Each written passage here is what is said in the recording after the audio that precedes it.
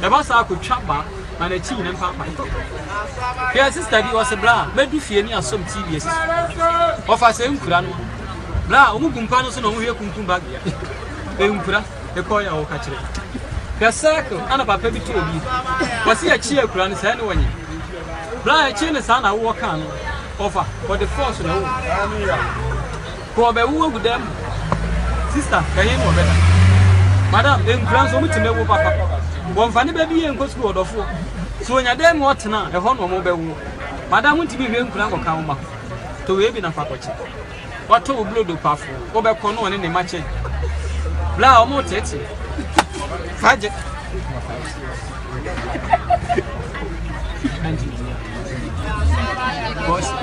Patch on and tell me, 5 6. Money here with the money.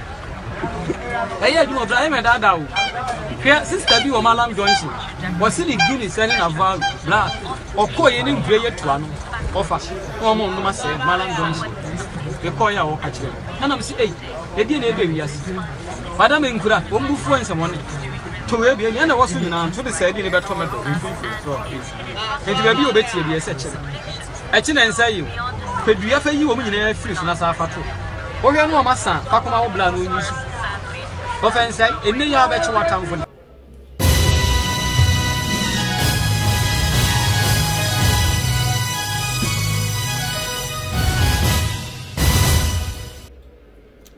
Premo ato apaho sima aduasa ye chia wiase ebraso se oman mu nsem a yaboaboa no firi achichichiri ni pinchie ye kuchie ni nyina agu nkrata so ene ye de ni nyina besom mo se prem tobre kasebo na nsem a mobetie no de di mu akotene pa no ni semfo no bi ene se ye de ye ni kire mampanyin akache a ena no da na omode manifesto no ebesom ye de emu nchiremu ebesom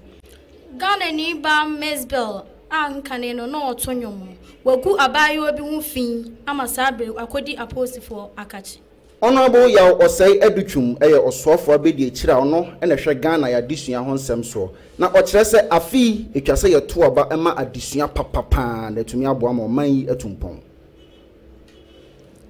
Say to aso da ne ye ni so kire kro bi a ye friend mangwa ase e wa puye mantem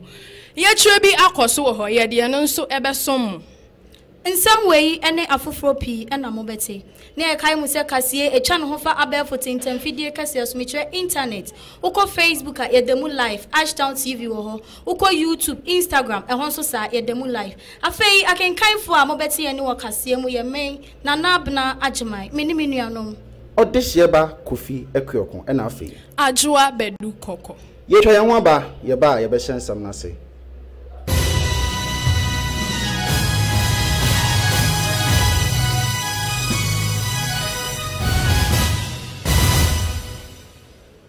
Yamoshi ni yanko omampanyin akache ena no ena omode manifesto ebesom Ghana fo na manifesto nim ena o kire se wo afempim aduonu ni insia nim no manifesto na omode besom ye na efa ensesan ye ho metire change enam se NDC fo betena akonwa no so o ma anya hwe amfa ama oman no enti Ghana fo ye hwe mpuntunwuma bi te se one district one factory one village one dam ena food and jobs na yemfa nto aba ema na afi mu Wasansem krona muno ena omampanya bedi eche Dr. Muhammadu Bawumia ede ono so ano desem etuja na ne nsem odi tuja nyina ne se wa fimpim mienu ne dunsia ni muno 4 years pepepepe ne no mode manifesto ede betuja ena omo sre Ghana man nyina se omo nhwe so mbeto abana ma omampanyi na nadoda nkwa ekufuado ene NPP amanyoko no ampani ampa NPP for ede Ghana man nyina de ose eyoyo eto aba ne ma NPP fo na afi so omo sre Ghana fo nyina se afi mpimie ne do no abatoi yehwe mpuntunwuma omampanyi na nado dankwa ekufuado aye ewo 3.5 year enema pani mpuntunwuma wade aboa oman Ghana yenhye na yento aba no emfama NPP amanyoko mpuntunwuma ni biti se ye free senior high school eno so mesisi enwumanwuma ama emebunu a oman mu enya biye ena afi national health insurance ena wukita ne so kwa yaresabia yenye okaprempo ye behwe wo free owi no sade to aso kan se ye to abai ma omo afimpim ye ne duoni ya ye wo ima omo abesi habo ene airport ama mfimfim mantem me central region no wi ye wasa to aso kan se NPP amenyoko ayo madwen se ombesi 3 music recording studios ewo Asante Mountain and Western region and Enkran Pumpuni Mountain. Enti ye yo sem puntunduma we akwan ahodo a o maye eni nyema ahodo bebra office o mo betina so 3.5 year o mo de aye Ghana for yen hye ne ensanto aba no ensan famom wo wie ya pe ena ye national chairman e de ma NPP metre owura Fred Blay enso de wano so ando de sem etudwa ono so nsem a wo kan say 4 years pepe ni ena o mo de o manifesto say ya e de betudwa ena Ghana for hye no moto aba no edema wom enti afi so mo sa sere Ghana fo nyina so osro mo nhwe nyuma pa NPP ebetina so o maye ne ensan fanto aba na ma na NPP na nado dankwa ekufuado eda o ma no o mo sanfa o mo nto mapa emfemfra na make I was say o share live on Facebook, Twitter, Instagram, YouTube, baby Ashtown TV. Yet one sem so dia na egusua ejina NPP osunu kokroko akache e wo manifesto awadi tudwa no emu. Honorable ya osai educhum e yosofo be de kira ono e na hwe Ghana adisua ho nsem so. Ono kroya nso e na oyem na sebegani a osia na mu e de ma adehia wo bosomtwe mansini mu. Na bra wonya akwanya na wo kasa no e na o kire se Ghana ebra so se yema adesua ani suku sem ehu hia ye yie pa wo manyimu na oman no etimi fa ne ntuma pa edifra ne santi afi emayema obia na adaye yen ayen free yepem ne yenhunu de eyema yen ne ntuma NPP amanyoko no yetie ne nsem no bi.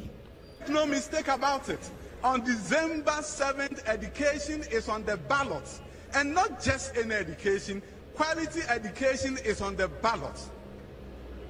To the good people of Ghana, give me a minute and let me let you know at this point,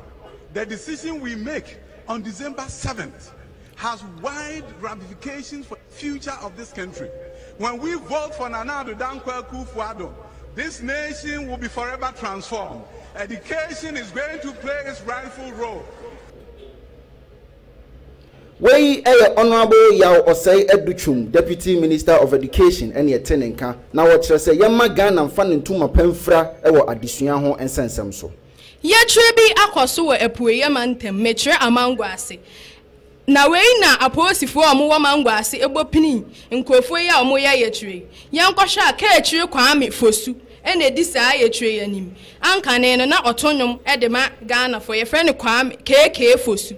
Na omuba pri omu na omu bisa se na adan na ye kire ni dede chenchire nchei ana omu kire mu se emre efiti da omampanyini na na Addo Dankwa ebetina akonwa no so onye mpuntunwuma bia amomo omakwan etutu apa asai apansam se ohwe kwan ni mu a ntokura ewo kwan ni mu enya kura nti se omampanyi na na Addo Dankwa anhwe no ameye bibia amfa kwan ne ho de a afi de omonto aba ne emma no de ebesi nso de enya kura enti wonfa nani emehwe won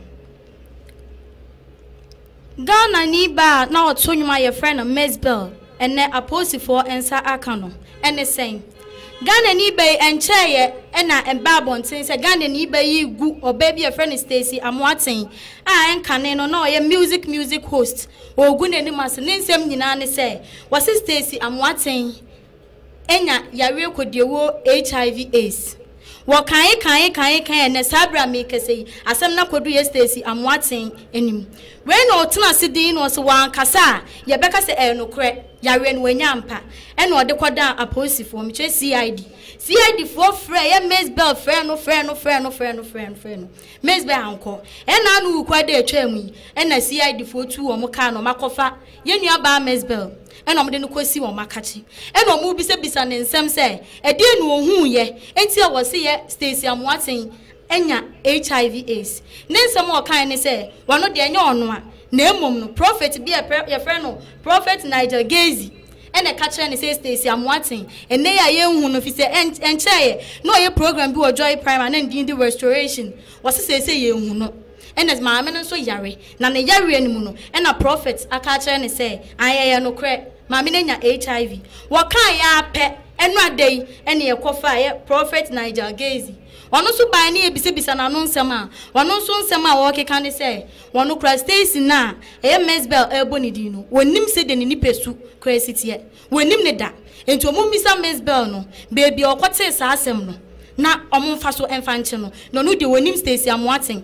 and na Mizbel no so krampo no woni ni nkomo bia sa wonim no ye bedi sansem we yachi de besi bia no ye besa de abretiefo na adan na asofo no omunya mayewa no no omfoforo omuwie na afi ye ho nsem pipi mu anom pese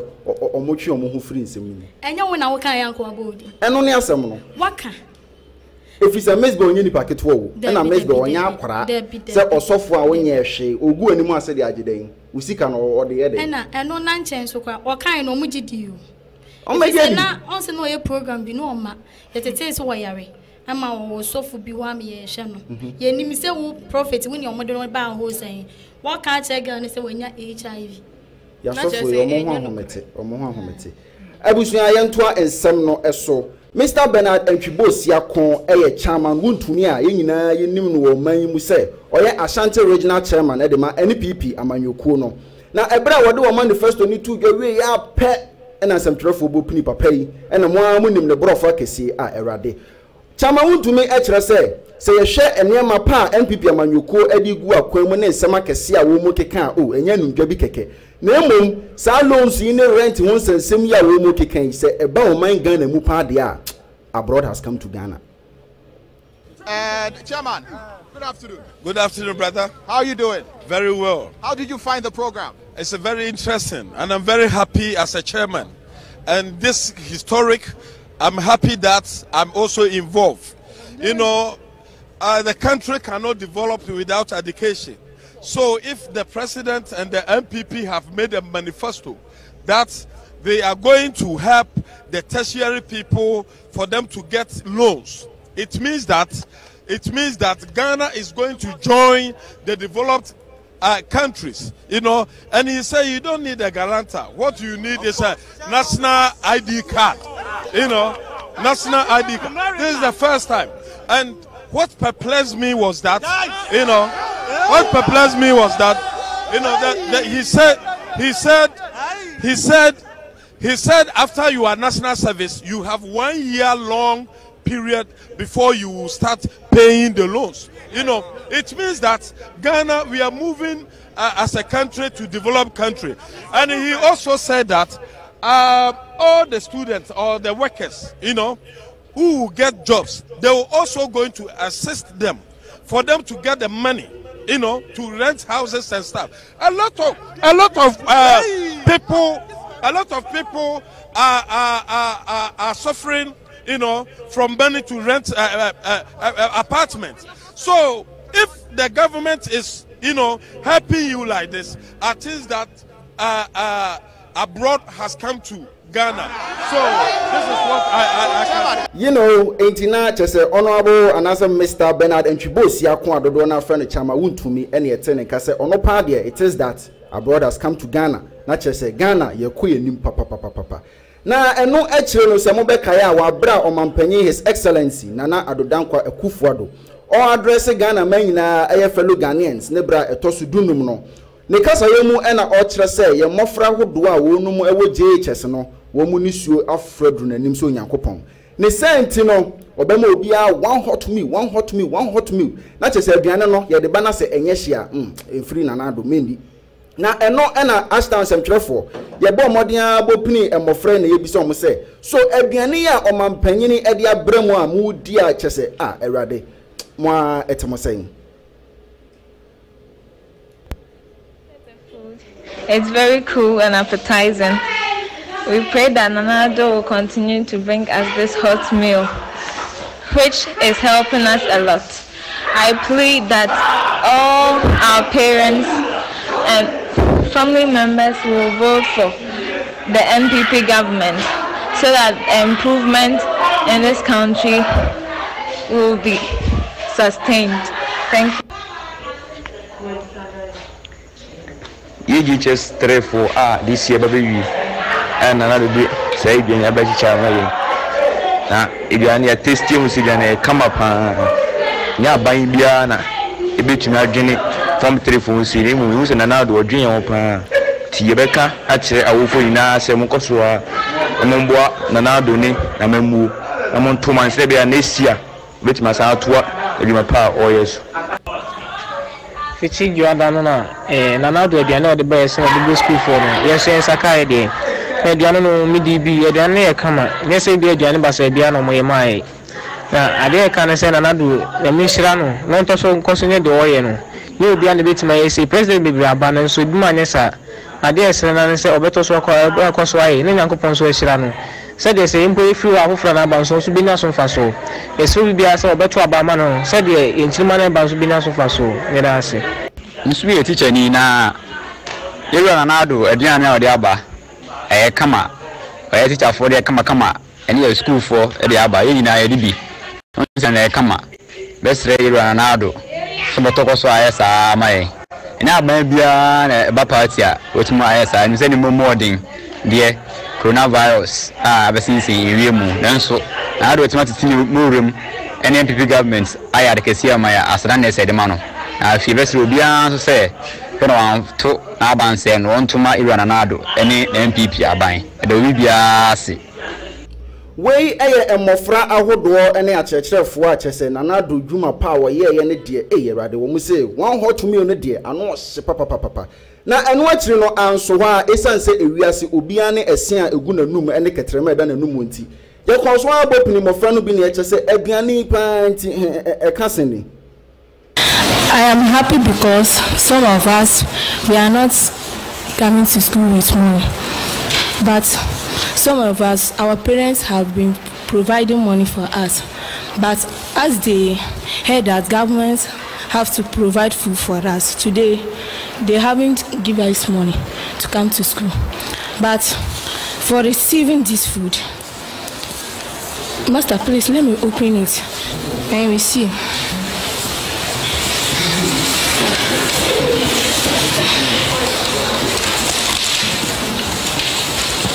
Even 50 pesos, you won't buy this food. I swear, I won't buy this food, 50 pesos. But government has provided for us to eat. Please, sorry to ask this question. Government, will he allow his children to eat this food? So you are not happy? I am not happy about this food, seriously. I'm not happy. You think that the food is small? Yes, it's small. It can't satisfy you? Yes. If I eat this food, even if it's 10 plus, I won't satisfy. Wey emofra no bi esu a wo mu su tese wa okay kan no na tese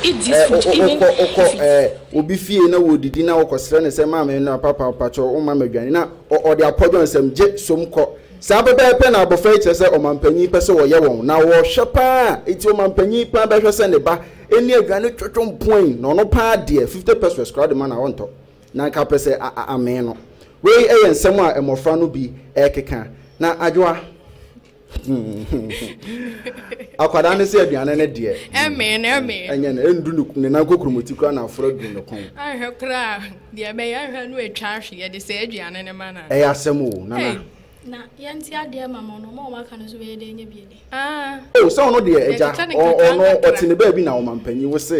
se komode no na akwada se komode no na bre na aduane no ndi a ese wonim se aduane no krampo no uko mpesua hodo no so a ebinom ahyase de ye politics a chese omo de omo stickers ne ade atare so na so ka me hu ye we omamu ni nyina adea e na omampanyi se oye eso se de se no ye pese ye brand ade no ma ne ye MPP for na me te se omo se before se de adwane no be mo ye ka se for mo for nana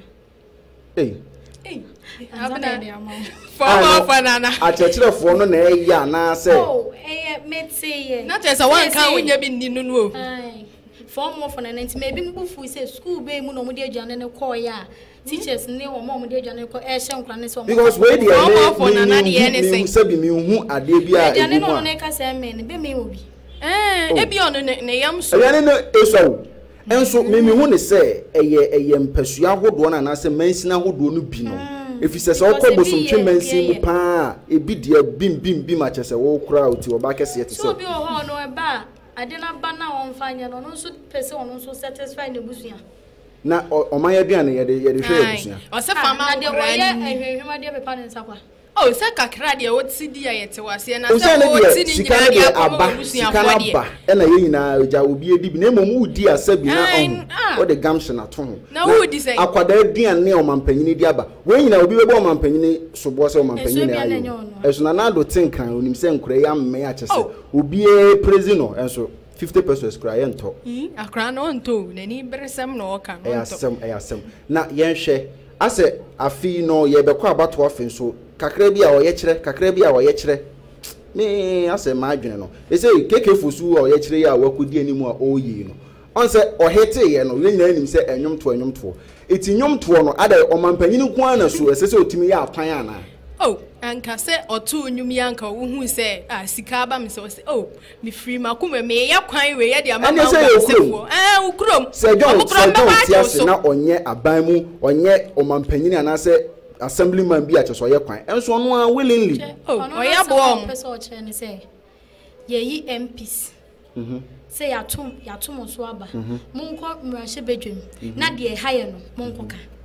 tio na yato aba na wie na wakọ na wo de da ka kesiem na wo refi wo mo beti ma ba so no so waye mpuntunwuma bi amom betenya kwan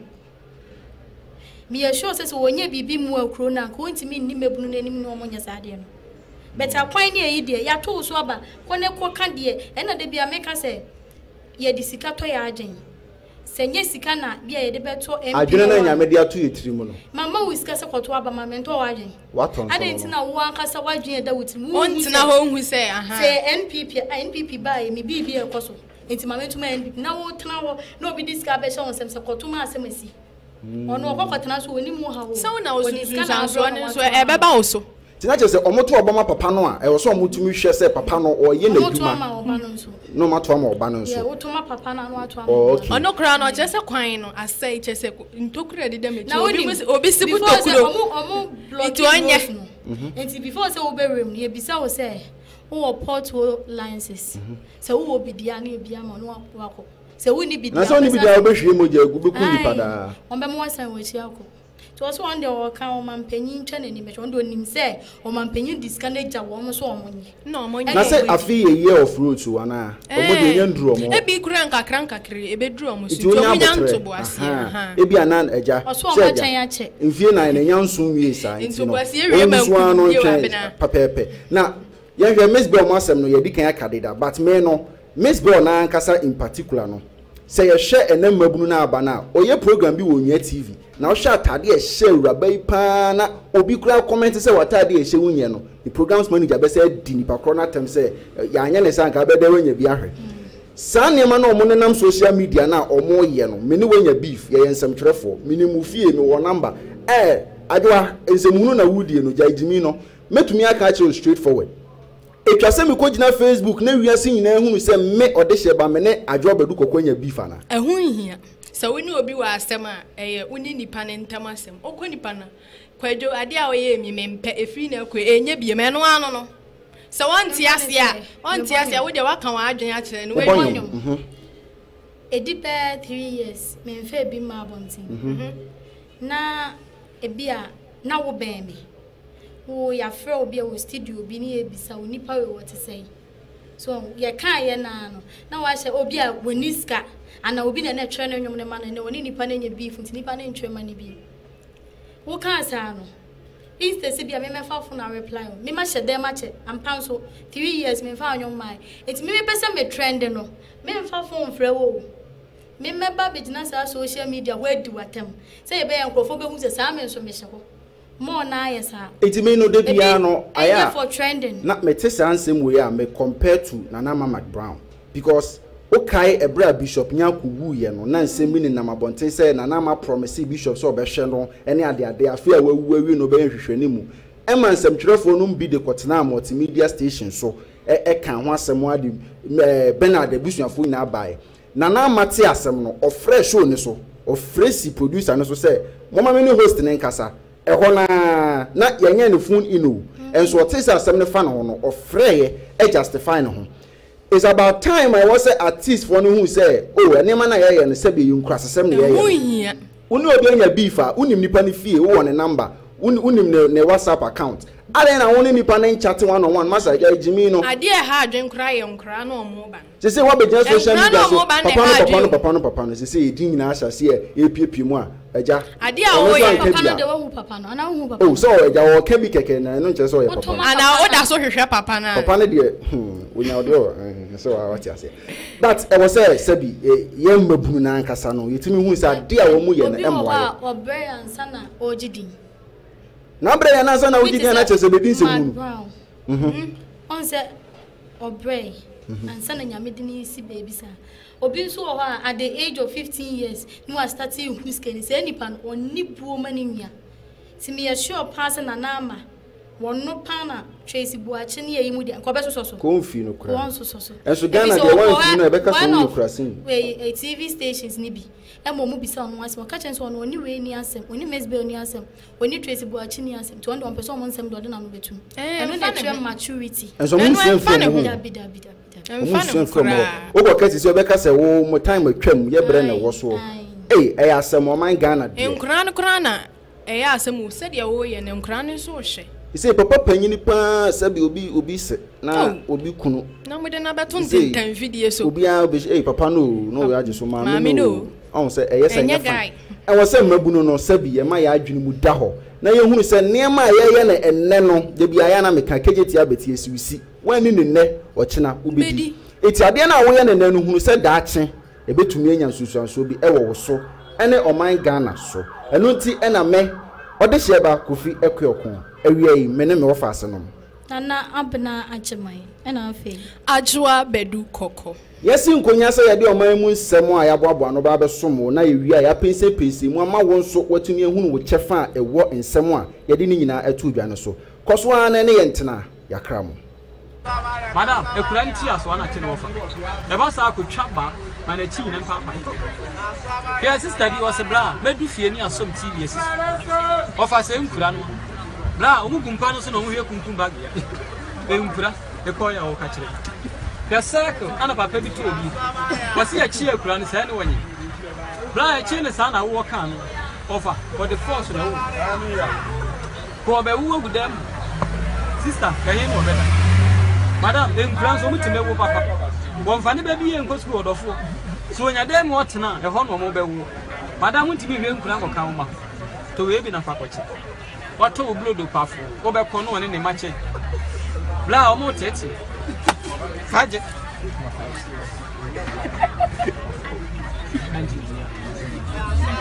boss pacho nya nche wana me ko be 5 money here bi na money ayi du obla me dada wo hwe sister bi wo malam johnson wasi ni gini selling na val bla okoye ni ngre yetua no offer wo mo no ma se malam johnson e koya wo ka kire na me si e di na ebe wiase madam nkura wo mbufu ensemo ne to we bi anya na wo so nyina to de say di ne beto me do enti be bi obetie bi ese kire e chi na nsa yi pedua fa yi wo mu nyina afiri so na sa afato wo hwe no o ma san fakoma wo bla no onyi su offense enne ya be chi watamfo